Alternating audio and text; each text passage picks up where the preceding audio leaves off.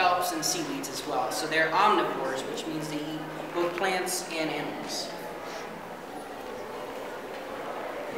Alright, well, if you guys would like to, you can come up and touch this little guy. I do ask that you do it one at a time and just with 2 fingers on the bottom of his shell.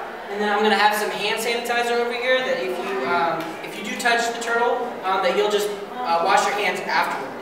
Other than that, I hope you guys have a great rest of the day here at the aquarium. I'll be around here if you do have any additional questions.